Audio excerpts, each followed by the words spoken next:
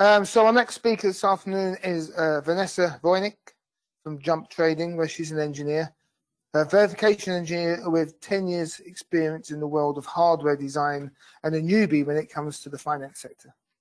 Having previously worked in big tech companies such as Infineon, Nvidia and Broadcom, Vanessa is now verification lead at Jump Trading after deciding in 2020 to take on the exciting challenge that comes with working in fintech. Hi. I'm happy to be here and happy to see you all in person, as everyone else has mentioned as well.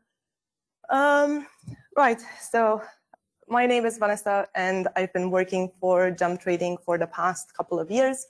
And as Mike mentioned, my background is in verification engineering in big tech companies, which means that if you were hoping that this presentation was a tutorial about trading or if I can give you any stock advice, I'm not qualified to do any of that, so I'm sorry to disappoint.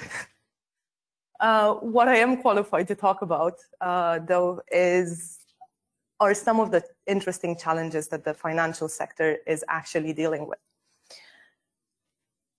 If you are like me and you haven't really thought about trading too much, the image that conjures up in my mind, and probably some of yours, is that the trading and finance industry is something like Wall Street and Wolf of Wall Street and Gordon Gekko sort of things. So I'm hoping that through this presentation, I can dispel some of that myth.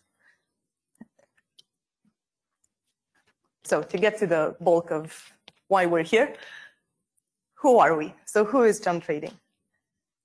Jump Trading is the privately owned international trading company that, that specializes in algorithmic high-frequency trading. We have more than 1,000 employees all over the world, and we are headquartered in Chicago. We have offices in London and Bristol in the UK.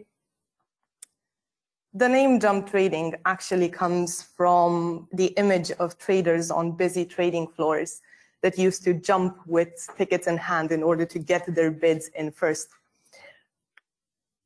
And that's probably where you would have found our founders in the early 90s. But a lot has changed since then. So in the past 30 years, what has changed is we still trade in financial markets. We just do it as engineers. We believe that the core of our business is technology. And I can explain a little bit why that is. So to take a step back, what do we mean when we say trading? Well, if you think about anything that can be bought or sold, we're most likely buying it and selling it, but so are our competitors. The extent of my trading knowledge goes into the basic rule of trading is buy low, sell high, which sounds incredibly simple, but actually it's very complex. And I'll explain why.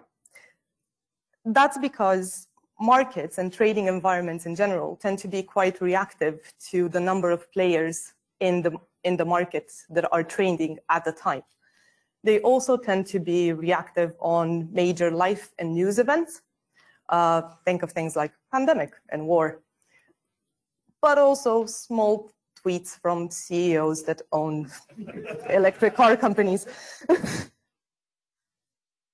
So all of that rapid transition that tends to happen when volatility increases makes trading quite a competitive environment. So in order to keep an edge, we need more technological solutions.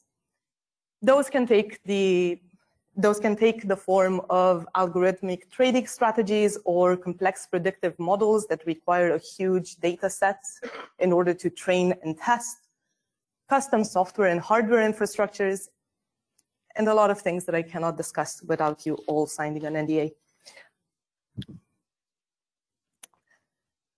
However, none of this is actually new.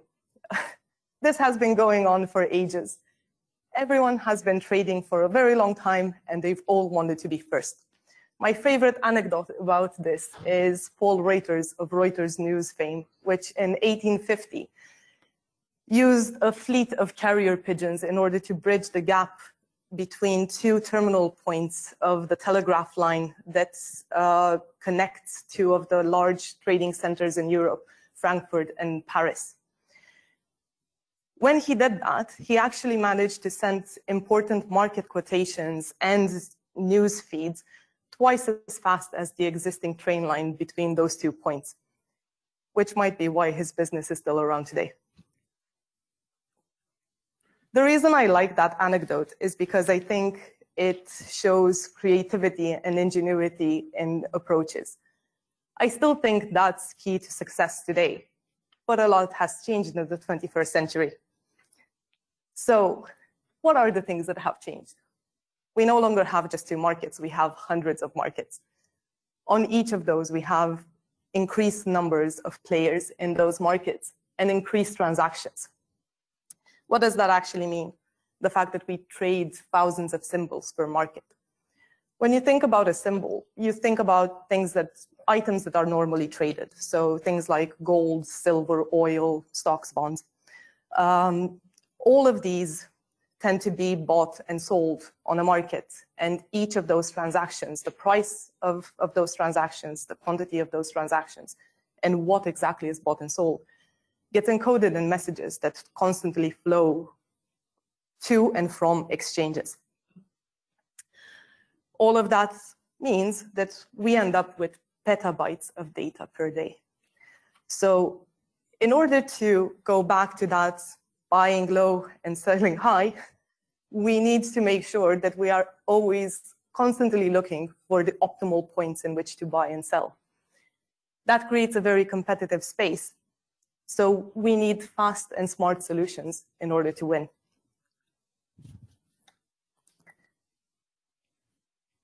Right, so when we think about financial applications, like risk valuation, the things that we need to think about are the fact that they require high performance and low latency implementations in order to sustain the high volume of data that needs to be processed.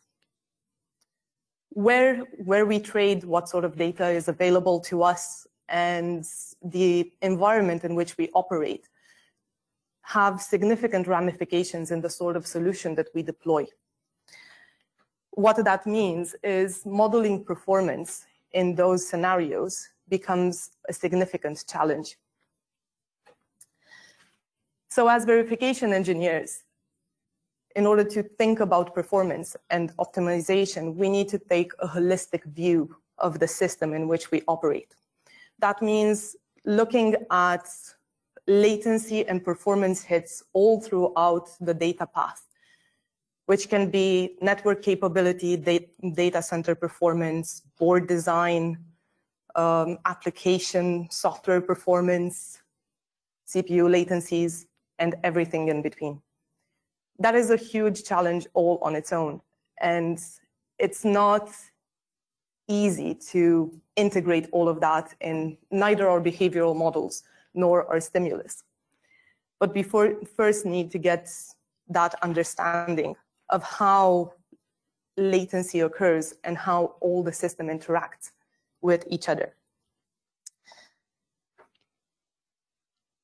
Most of the times we spend, as verification engineers, most of the times we spend in the realm of simulation. So we turn to our tools as verification engineers to figure out where we can look at performance. The first thing that comes to mind are accurate HDL models, which are good most of the times. They come in the form of a lot of commercially available simulators. Think things like Questa and Exilium and VCS and many others. So we tend to rely on those quite heavily. There is a downside to it. Whenever you increase, and everyone in this room is probably aware of it, whenever you increase timescales or timescale precisions, the performance drops significantly. So they are a solution, but not a perfect solution. We can try other things in order to increase our verification performance. We can use synchronous models of asynchronous designs in order to increase performance. So for that, most simulators will support that. We can also look, and we do also look at open source compilers such as Verilator. In that case, we still brush up against the fact that we are dealing with large-scale infrastructure and large-scale designs. So all of these solutions tend to be very memory greedy. Other options that we can look at are mostly transaction-level models. So we can look at behavioral models in C++, Python, or ARM fast models. That's if we are willing to compromise performance or accuracy. And that's not something that we're willing to do all of the time for reasons that might become apparent later.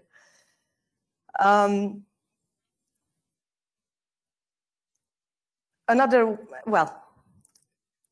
all of this, there's one more component, which might be the solution to everything else.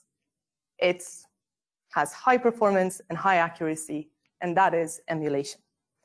Emulation moves us from the space of simulation, which runs at hundreds of hertz, to the space of kilohertz, which means that then we can simulate these busy activity and complex designs. In reality, though, we all know that emulation is expensive, resource intensive, and it can be tricky to parallelize software development in an emulator. So although fantastic, it's not necessarily a silver bullet. Why do we agonize a lot about accuracy and performance? The reason we agonize about this, and we think a lot about it, is because in trading, the most important times are the high volatility times, the times in which we have a lot of data flowing and a lot of high activity. So when we think about our benchmarking tests, what we want to do is make sure that they're accurate and representative to that. So we need to take into, it's a requirement to look at high activity on large scale, because normally these sorts of things can be broken down into smaller models or to just corner case transactions or scenarios, but it's not always possible, although we do try to do that. So most of the times what we need to look at are these layered approaches where we have these micro benchmarks for low-level designs, and then look at real-life applications in which we do try to understand precisely the latencies and interactions that I've mentioned earlier in order to create our stimulus. The reason for this is because in most cases and in most companies, if a design works in the worst case scenario, then it is fit for purpose. In trading, that might not always be the case. An example of this is, again, when you have a lot of high volume of traffic, there is no control. So we don't have any control of the traffic that we engage with. Therefore, traditional design patterns like back pressuring or using token mechanisms to deal with this might not always be the optimal solution, because that can force us into a higher latency solution. If we lose track of the market data, we have already lost, and our design is not meeting its target and achievements.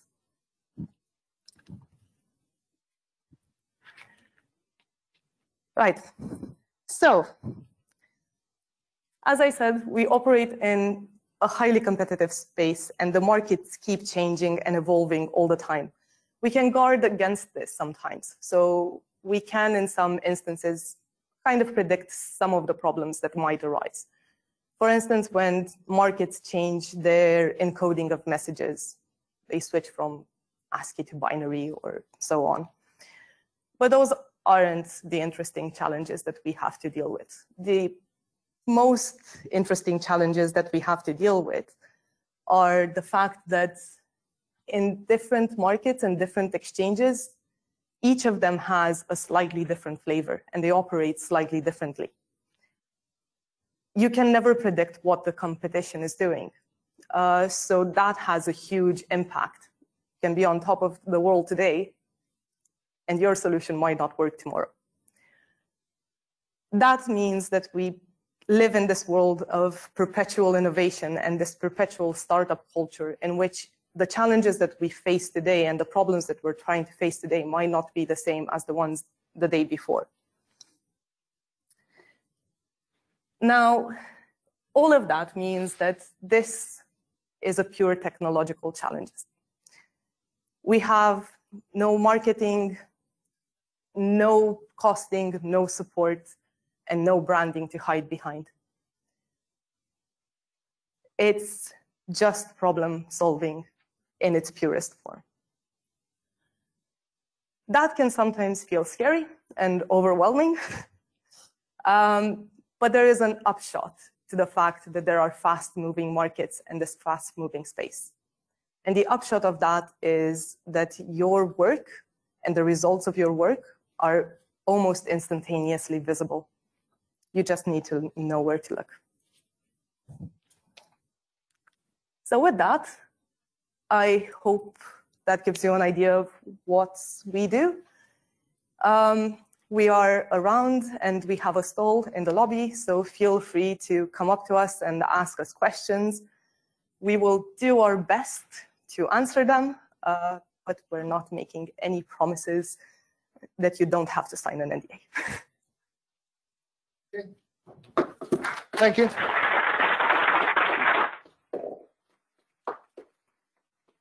I'm a little bit scared to ask some of these questions. I'll give it My plan has worked. So, are you able to tell us anything about the types of modeling techniques you do use, and which ones you find acceptable? We use, so everything that I've mentioned, we use all of them. Okay. So we use almost all of them. We try to use as many as possible, and we constantly try to look at innovative ways of using them and piecing them together in order to kind of understand where the largest gains are and where to optimize. Okay, and apologies to some of our sponsors, but on the Verilator, where does the sort of Verilator fit in the portfolio of simulators that you use? It's one of the options that we have. Okay. It's all I'm going to say. We do use it, but we use many of the others. Probably all of the ones that are sponsoring today. Okay. And emulation, or are you not allowed to say? Yes, we are. Okay. And the FPGA prototyping, the other one. Do you do any FPGA prototyping? Is it all done on emulation? I cannot answer that. Okay.